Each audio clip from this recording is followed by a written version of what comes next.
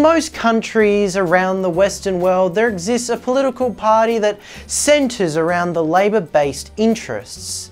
These countries come in forms like Germany's SPD, socialist parties like the very creatively named Socialist Party of France, and others like in the UK and Australia, which are simply called Labour parties, you depending. These parties are considered of the same kind because their structure, ideology and identity was designed for working people and often formed international groups such as the Second International. Of all this big talk between ideologies of capitalism and communism, this 20th century movement is not talked about enough. Many of these parties are responsible for most of the workers' rights we enjoy, especially those in Australia. In Australia, when the first Labor majority government won in 2010, dominating both the lower house and the Senate, they saw the establishment of a maternity allowance, increased welfare, land tax reform and pension extensions, the kind of policies that were directly in the interest of most of Australians at the time. Actions like these are tangible and contribute to the good of the world, yet,